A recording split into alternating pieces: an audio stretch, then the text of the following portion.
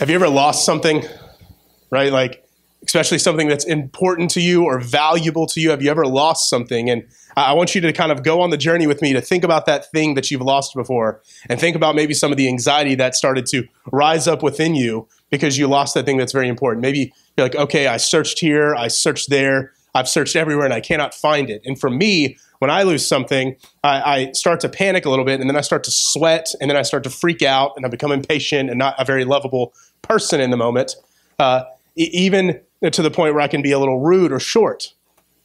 I have a habit of losing like my phone, my wallet, and my keys. Those are like the trifecta of things I often lose. I remember one Christmas, my wife got me a tile. Do you know what a tile is? A tile is it's a cool idea that essentially what it does is you can attach it to your keys or to your wallet, and it's a way to track your device when you lose it. The problem is I lost the tile before I could program it. True story. And so, again, just proof that I'm really good at losing things. Maybe you are like me and you've lost some things, or maybe another question to ask you would be, have you ever felt lost? And I'm not trying to go deep quite yet. I'm talking about like actually physically been lost. You're trying to go to a location and you made a couple wrong turns, and man, you're just like, I have no clue where I'm at. Again, I'm really good at doing that too. You would think in modern day technology with devices and GPSs, your boy needs a GPS for my GPS. My wife is like my real life. She's like, you have one right in front of you. And I'm like, I know, but for whatever reason, just I can't follow it. And so I remember one time we were actually going to Nashville from Georgia, and she fell asleep. And this was back when we had like MapQuest, so we had to print out directions. And so she fell asleep, and I just kept going, and we were probably going to hit the coast at some point. And if you're not familiar with geography, that's not where Nashville is. So she woke up, and I was like 2 hours the opposite direction. And she's like, what is wrong with you? And I'm like, please marry me. Don't leave me. Please do something, you know. So I'm really good at getting lost, too. Or I remember even as a kid, like being in a grocery store or something and not really being lost, but feeling like you're lost. Like, it's terrifying, right? Like, the idea, the thought of losing something or being lost is not a good feeling, and yet something we're all very familiar with. And this is really the reality of the human experience. Apart from Jesus, we are lost. One famous theologian, St. Augustine, says this, and this is probably his most famous quote. You have made us for yourself, O Lord, and our hearts are restless until they rest in you. I'll read that to you again. You have made us for yourself, O Lord, and our hearts are restless until they find rest in you. When the Bible talks about being lost, when we this morning are talking about Jesus seeking and saving those who are lost, this is in part, not even fully, but in part of what the Bible means for you to be lost. It's for your heart to be restless. It's for your heart to actually truly be dead, but to be looking to be made alive, looking and searching, but to really be restless. And the offer on the table this morning, no matter where you find yourself today, whether you've been in Christ for 20 years or you're not in Christ at all, is to actually truly find a rest for your soul, to have your heart really be found in Him. And that's what Jesus has been up to this entire book.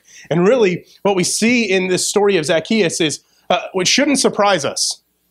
It should put us in awe and wonder, but if we've been following it along at all in the book of Luke, it's literally, we see the same things over and over again, and it's all kind of crescendoing here in the story of Zacchaeus. We see Jesus going after those that no one else wants anything to do with. He changes someone from the inside out, and then their behavior begins to radically be different, and then the world is in awe. So again, we see Jesus doing this all throughout the book of Luke, and we see Him doing it here with Zacchaeus. And so I want to kind of break down the sermon into 3 simple points for us. Let's start it with the first one. Jesus seeks the lost. Jesus seeks the lost. Before we go into the text, I just want to say this. Like, if you feel lost today, Jesus is seeking after you.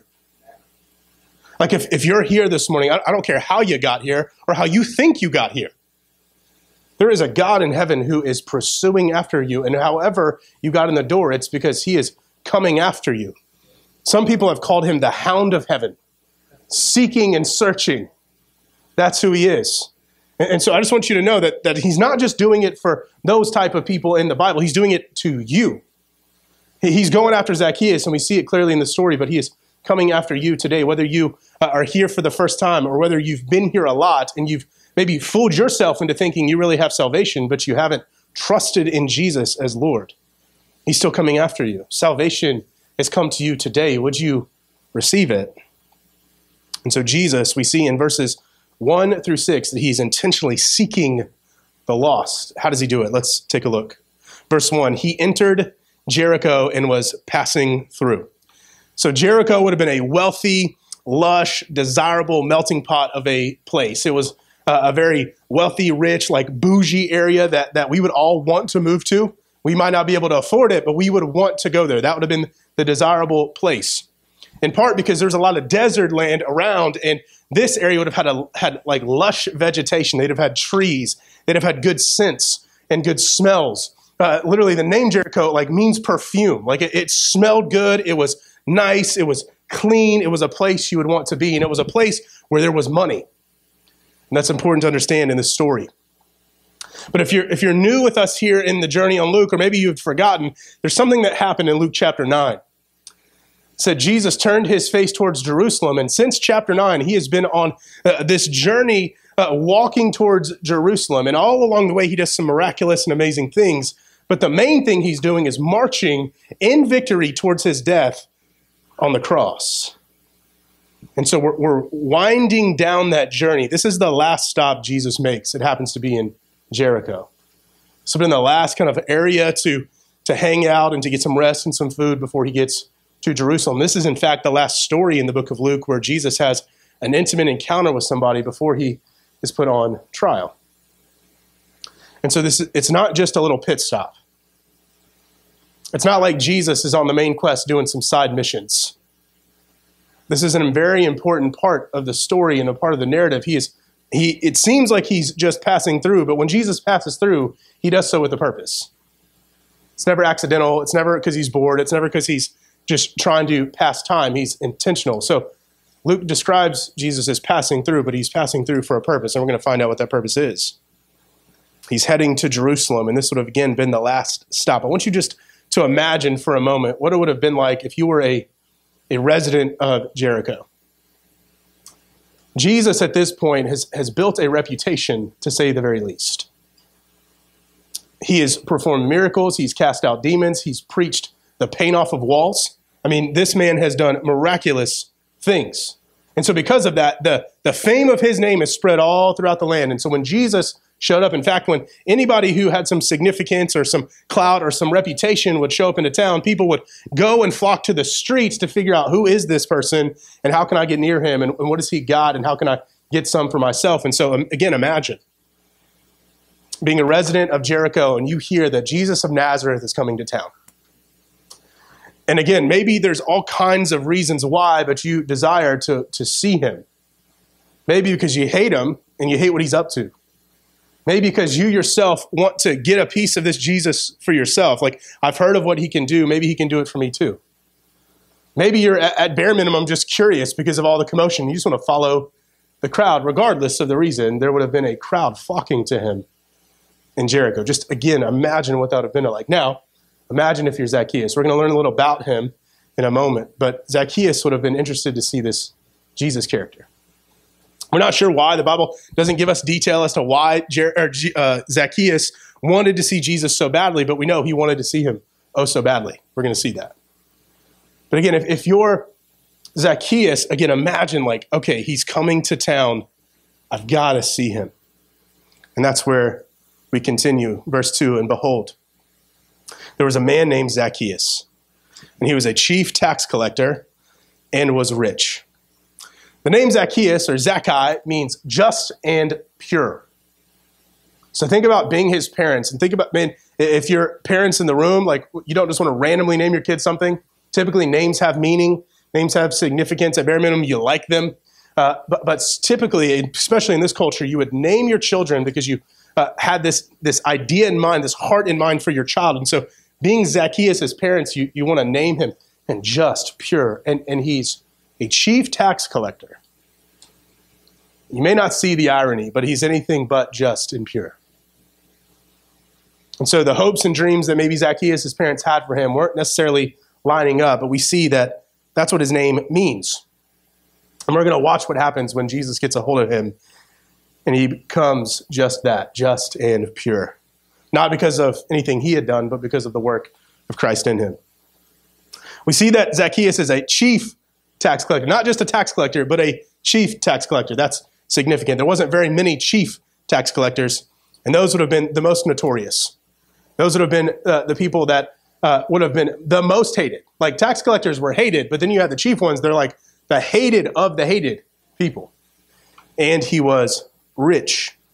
Jews hated men like this due to their natural dislike of taxes. Anybody like taxes? No. Like Kingsley likes taxes. Yes.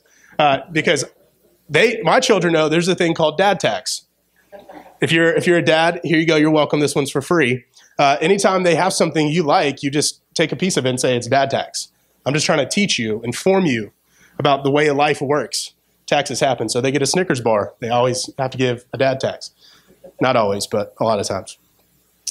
But nobody likes taxes. Nobody's like, please raise them. Please give me more. Right? And so naturally, there would have been a distaste in the mouth for Jews of people like Zacchaeus because they knew Zacchaeus shows up, I'm going to have less money. Make sense? But he's the chief tax collector. And so there would have been this thing known as tax farming. So the collectors would have made a profit off of whatever extra he could get away with charging his victims. So a tax collector, especially a chief tax collector who had authority and power, would come in, and let's say taxes were 10%, they would charge 25, and they would take the 15 off the top and pocket it for themselves. And they weren't very subtle or sneaky about it. In fact, they were often boastful and proud of it, and use their authority and use their power to manipulate and beat down on people. So again, Zacchaeus would not have been a friendly person that people wanted to hang out with, and everybody would have moved out of the way when he showed up. And yet these are the very people, it's not a shock, that Jesus continues to pursue and go after. He was a rich man. But how did he get rich? Again, the very opposite of his namesake. He was unjust and impure, and he stole, and he was not a good person. But verse 3 tells us something else unique about Zacchaeus, and he was seeking to see who Jesus was. But on account of the crowd, he could not. Why? Because he was small in stature. I want us to highlight this. He was seeking to see who Jesus was.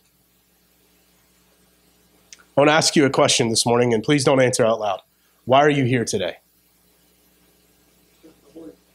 Why are you here today? You can keep your answers to yourself, but I want you to think about that. Why are you here today? If it's not to seek Jesus, then really, why are you here? Because we're here to give you one thing and one thing only, and that's Jesus Christ. There's other things that come with being a part of this community that are beautiful and awesome and amazing, but they flow down from the river of life that is Jesus himself. Are you here to seek Jesus? We don't even understand the motive or the reason why. I actually love this. I love the ambiguity behind this text. It doesn't say Zacchaeus wanted to see Jesus because blah, blah, blah, blah, blah. We just know that Zacchaeus wanted to see Jesus. He could have had really bad, impure, jacked up motives, but he wanted to see Jesus. Do you want to see Jesus? Why are you here this morning? Are you curious? Are you desperate? Do you know you're lost? Have you been found and you just want to look again at the beautiful Savior who rescued you out of the pit? Why are you here? Zacchaeus showed up to this crowd because he was seeking to see who Jesus was, but he had a problem. He was short. He was short. And I think it's interesting, the Bible tells us this. I love, Luke is a guy who's got attention for detail, but he helps us to see that Luke was short. And so in that day, we don't know exactly how tall or short Zacchaeus would have been, but the average height was still relatively short, like 5'5", 5'6" for men. And so chances are he was under 5 foot tall. Again, rough guesstimate, don't quote me on that, but roughly about that height. And so that made it hard for Zacchaeus to physically see this Jesus in the crowds. Not to mention, nobody liked him. So nobody would have been like, hey, Zacchaeus, yes, please come stand in the front. We would love for you to get a glimpse of this Jesus. No, in fact, people would have hated him and tried to make it inconvenient for him to see Jesus. And so not only did people not want him to see Jesus, he had a hard time because of his height. He had a literal physical challenge in the way for seeing this Jesus. Now, think about like last week, what Darren taught on. We have another guy who's rich and wealthy, but he had no obstacles in the way, and yet he walked away sad because he didn't really see Jesus the way he should have. And yet Zacchaeus doesn't let his height get in the way.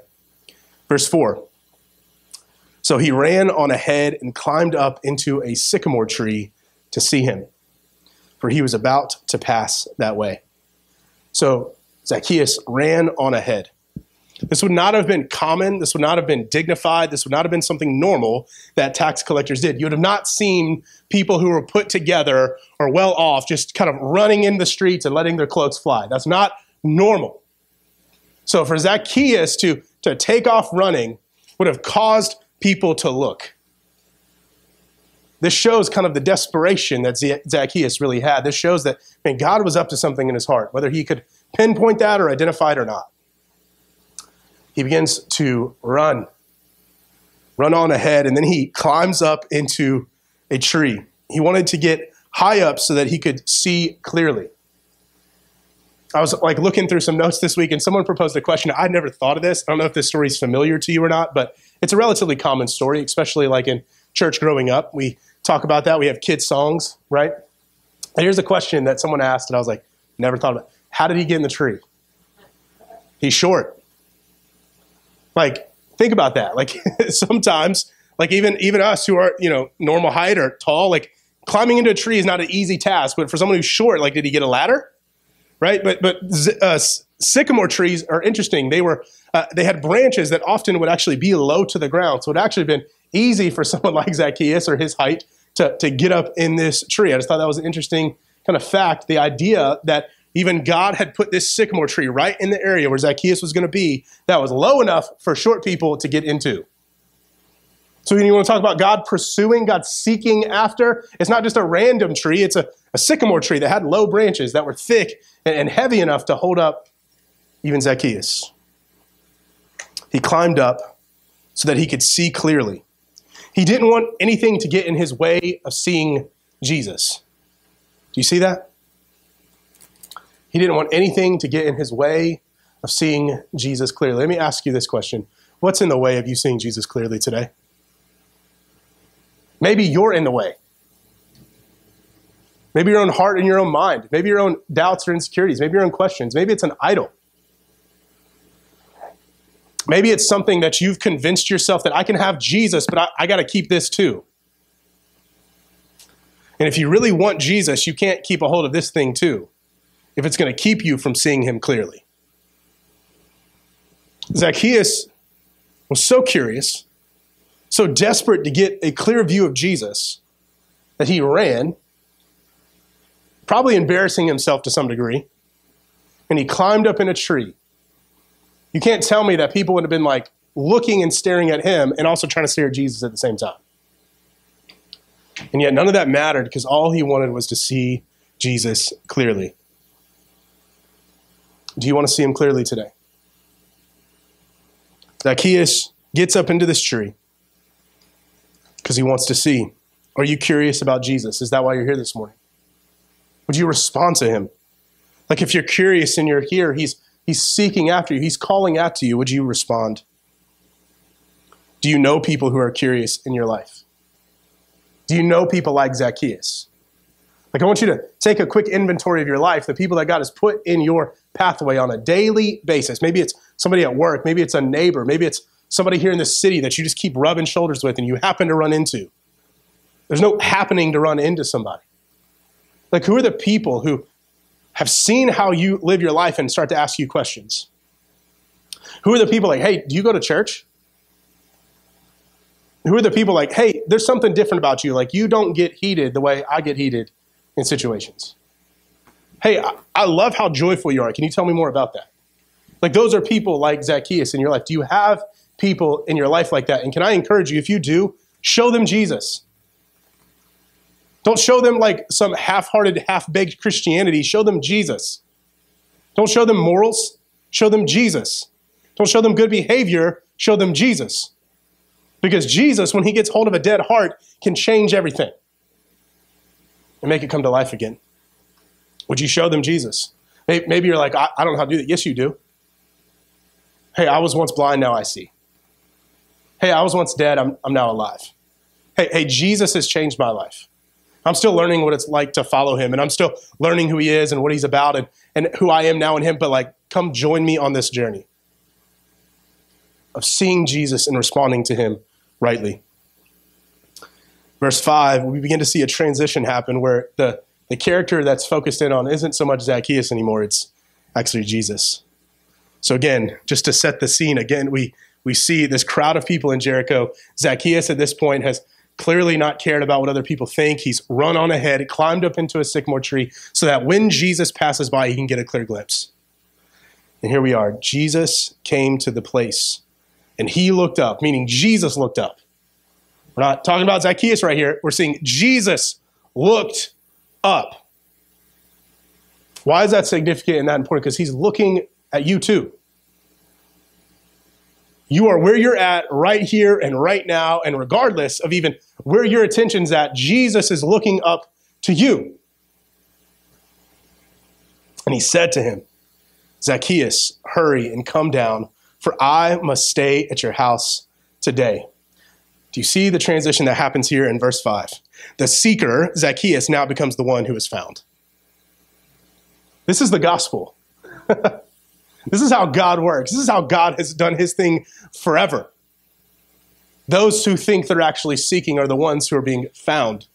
This is the good news of the gospel. You try to come to God in your own ways, in your own merits, in your own righteousness, which you don't have any of, by the way. And you come to him because you realize life isn't working out, and you come to Jesus and you realize he's been seeking after you, and he's done all the work by living the perfect life, by dying on the cross for your sins and rising again in victory, that if you place your faith in him, you would have life and life to the full. And then you become found. You realize, oh my gosh, he's been coming after me. He's been seeking after me. He's been reminding me of how low I am and how high up he is, how lost I am, but how found I can become in him. Jesus looks up. This helps us understand why Jesus came to Jericho. Again, it wasn't just a place to rest. It wasn't just a side mission. It wasn't just a journey on the way to Jerusalem. This is a part of the mission.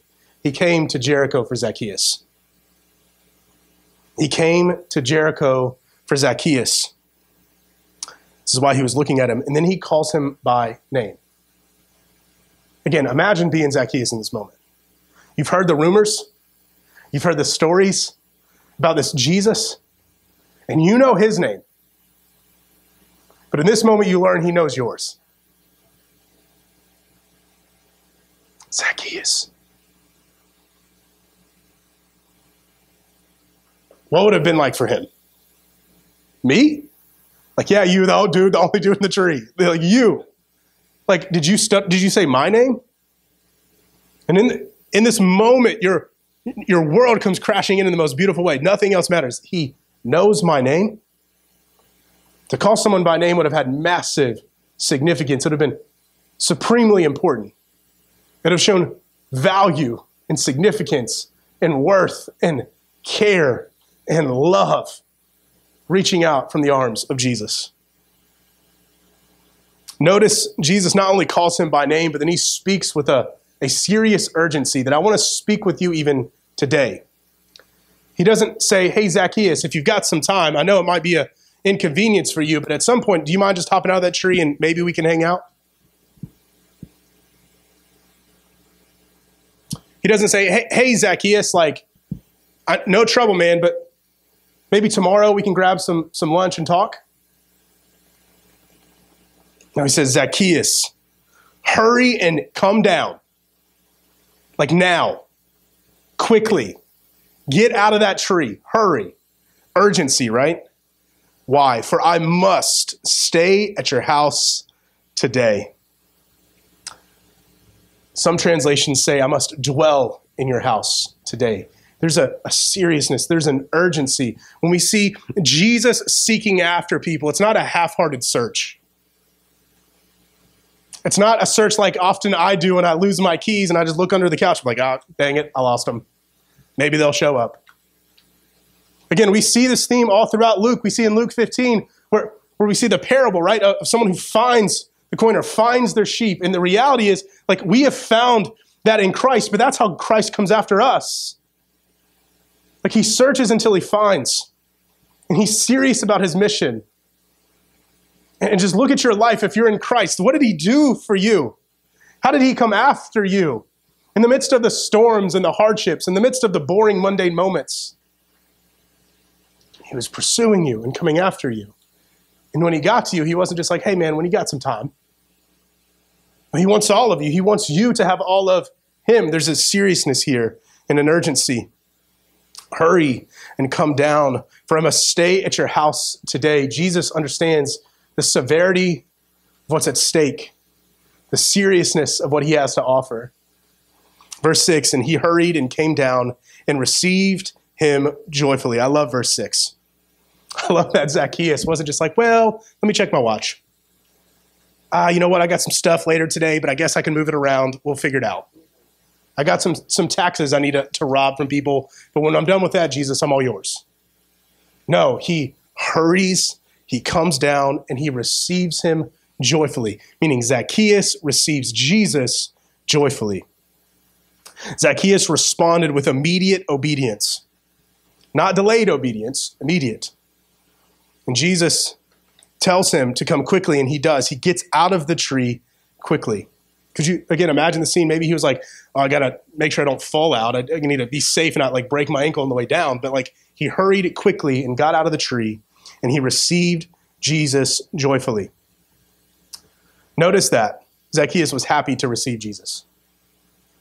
Zacchaeus was happy to receive Jesus. Jesus called Zacchaeus to himself, and it was to Jesus that he came, and happily so. Few things I want to highlight here. Again, Zacchaeus is not miserable in this moment. He might have been in other moments. Like, again, I don't want us to feel too bad for Zacchaeus because he's not the main character here, Jesus is. But Zacchaeus would have been very lonely. Like, we can understand, like the Bible paints a clear picture that it's hard to enter the kingdom if you're rich, right? And so he'd have been miserable in a lot of ways. No friends, probably felt bad for like robbing his own people. He's working for the enemy. He's working for Rome at this point. Like he was not this happy-go-lucky individual. And yet in this moment, we see that when he gets out of the tree and he hurries towards Jesus, he receives him with some joy. Have you received Jesus with joy? Was Jesus like just the last option on the dinner table for you and you're just desperate enough? Or do you realize that Jesus is the best option on the dinner table and you gladly get all of him that you can? What Jesus is offering here is a life transformation, not just like a bail you out of a situation. And so Zacchaeus sees that and he receives Jesus with joy. Can I just ask you, have you received Jesus with joy? Like that's what he's offering you is life and fullness and hope and joy everlasting. But not only this, notice what Jesus is asking of Zacchaeus. It's very interesting. He's asking Zacchaeus to host him for a meal. Jesus doesn't say, hey, Zacchaeus, get down out of the tree, come to my house, and we're going to hang out and we're going to talk and we're going to eat a meal together. He says, no, you get down out of that tree. We're going to go to your house and you're going to prepare a meal for me and we're going to hang out. There's an urgency, but Jesus is inviting himself into the house of Zacchaeus. Isn't that awesome? Isn't that wonderful? This is how Jesus seeks after and pursues after people. But really what Jesus is inviting him into is not just a meal in his own home. He's inviting him to himself. Please, if you're not listening, perk up. Jesus is not inviting you into a list of rules and regulations. Jesus is not inviting you into just Christianity. Jesus is not just inviting you into a community. Jesus is not inviting you into a checklist of do's and don'ts. He's inviting you to himself. Don't miss it. The joyful mission of Jesus is that you would get to him, that he would come to you and that you would get him. Not more things, not just a better life. Him. Like if he's all you got, he's all you need. Like Jesus is the offer on the table. Like I just want to, Jesus, like he is it. Like that's the offer for you and for me. Like Zacchaeus couldn't articulate his faith in this moment.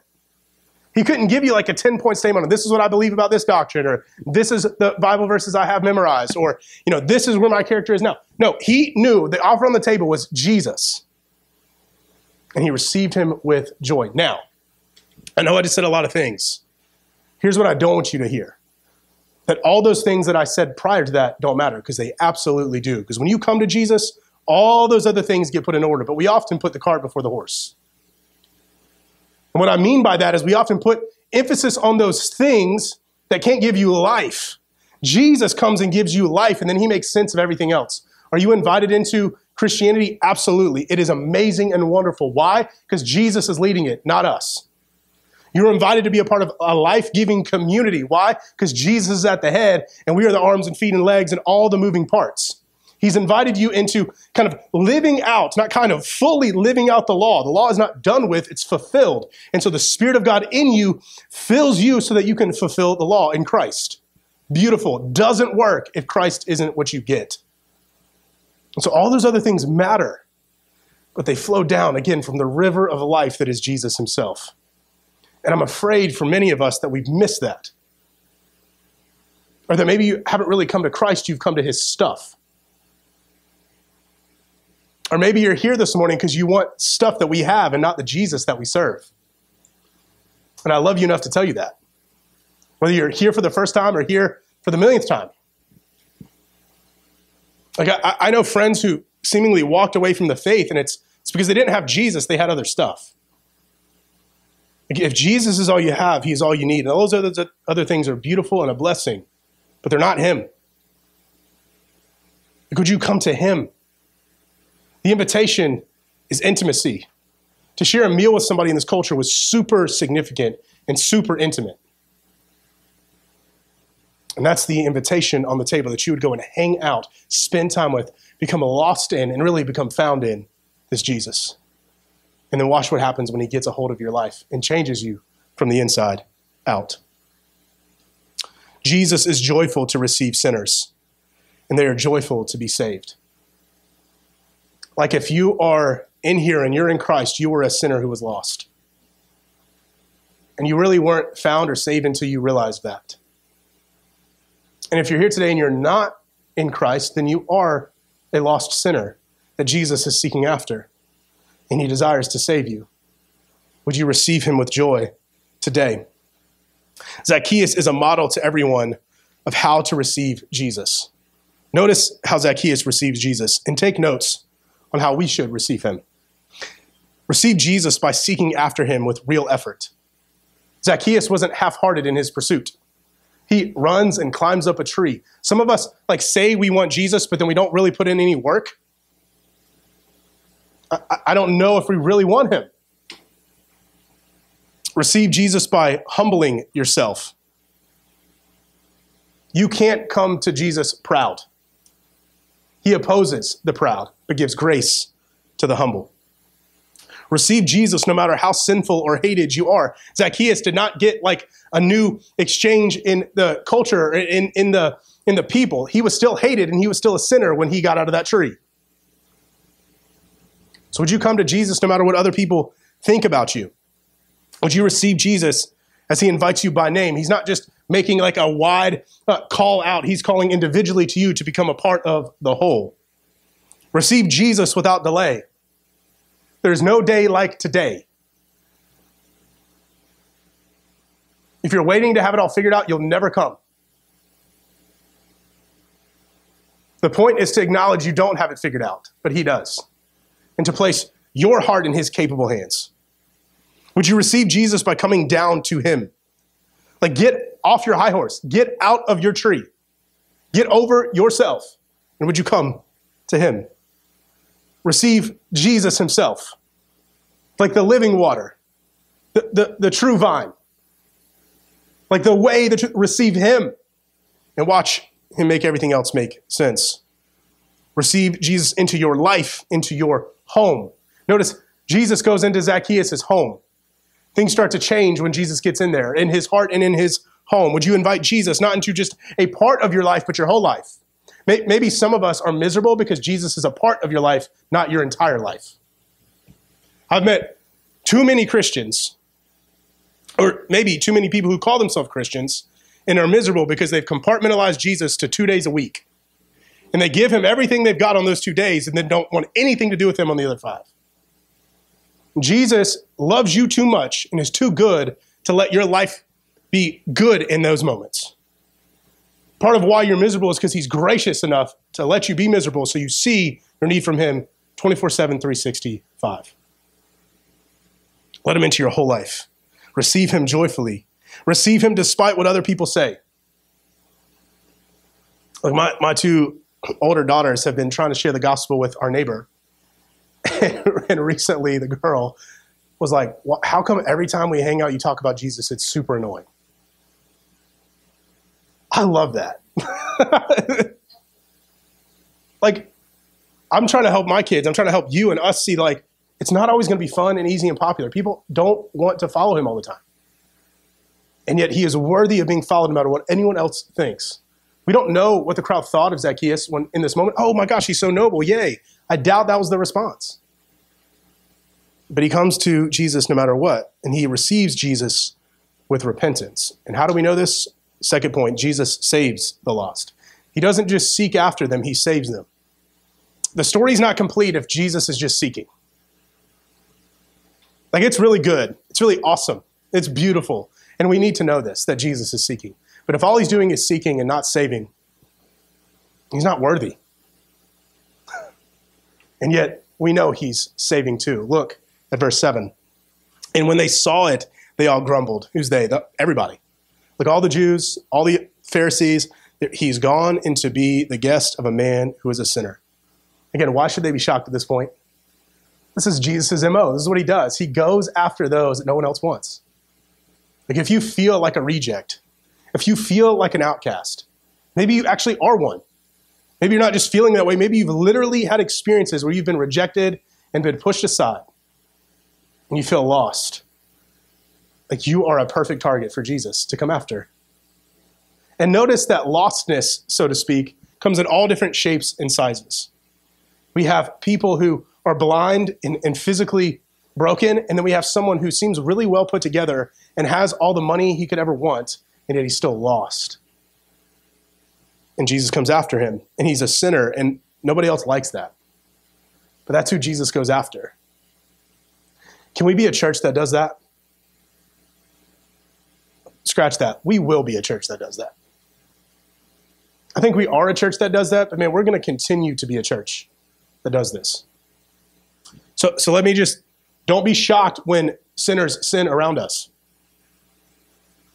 There is a standard, and we can't just like let anything go or slide. It's not just a free-for-all. But like, messy people are messy, and so when their mess gets around us, like, let's not be, Jesus goes after the mess.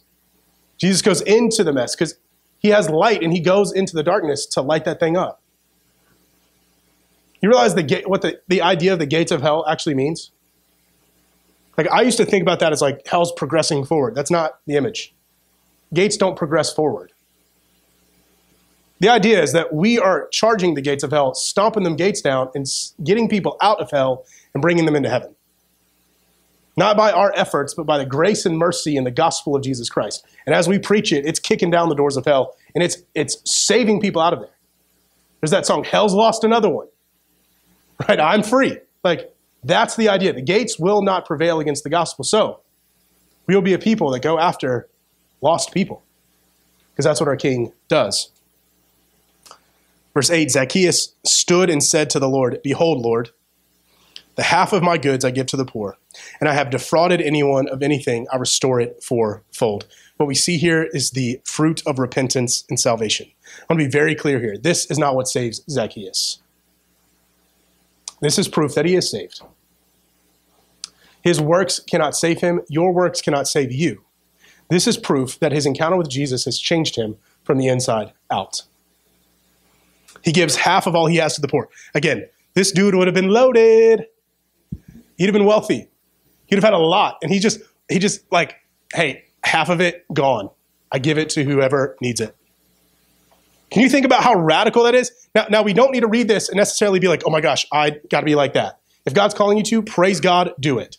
But the call here is to see the radical transformation that salvation actually brings. But just, man, half of his stuff he gives to the poor.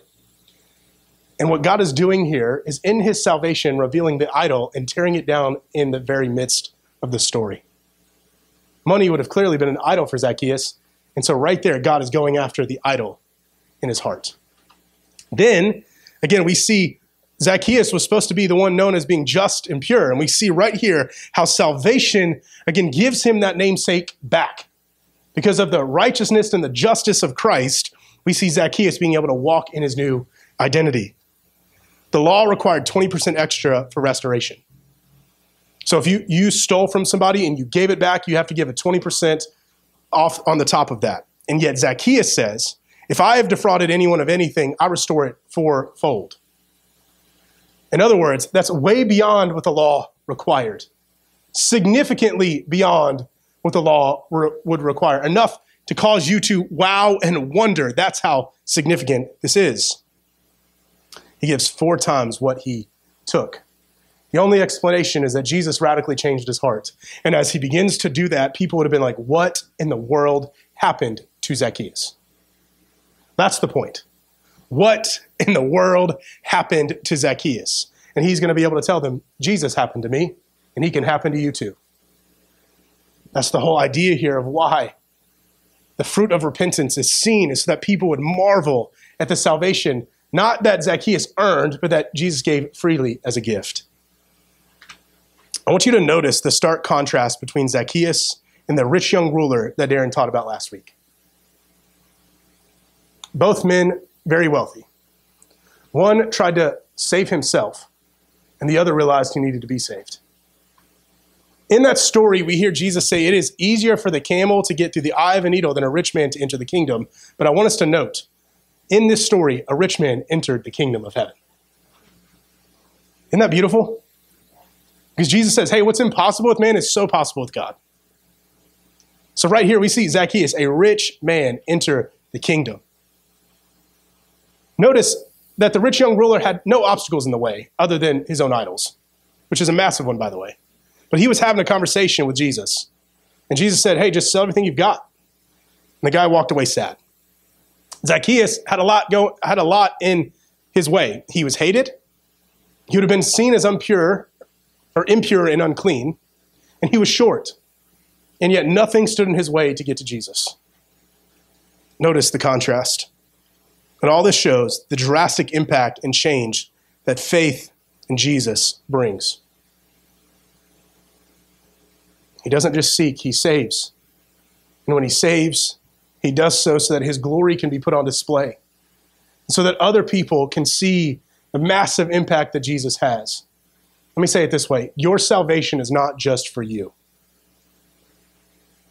Your salvation is for us and for others who are yet to be a part of the fold. It's why Jesus does things this way.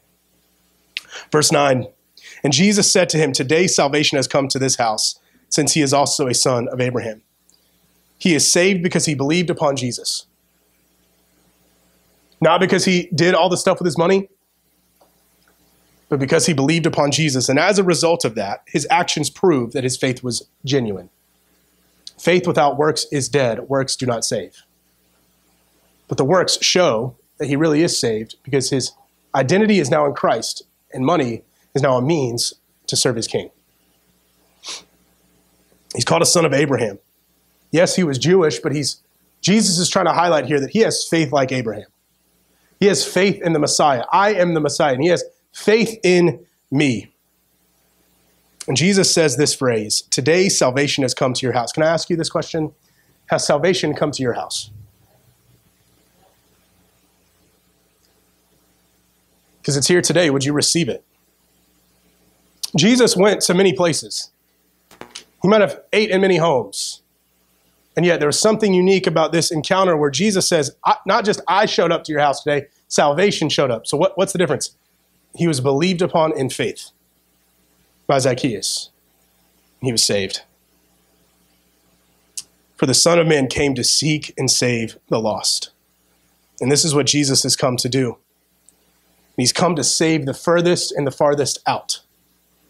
And I love that the book of Luke just gives us snapshot after snapshot of the people that nobody would have liked, that come again in all shapes and sizes. And yet Jesus' mission is to go after those who are the furthest and farthest away, and he's doing the same today. Zacchaeus' story is your story. You were a wee little man. If you're in Christ, he came after you and he called you by name. And you had a meal with him, and he changed your life. You're now living the fruit of that changed life. If you're not in Christ, the offer is on the table for you today. This is our story, church. The beauty of the church is we have, again, all different shapes, size, colors, backgrounds, life stories, and scars along the way. And yet we are just like Zacchaeus. We were lost, and now we're found. And I want to close with the last point, and it won't be as long as the other two, so don't worry. But Jesus calls us to join him in his mission.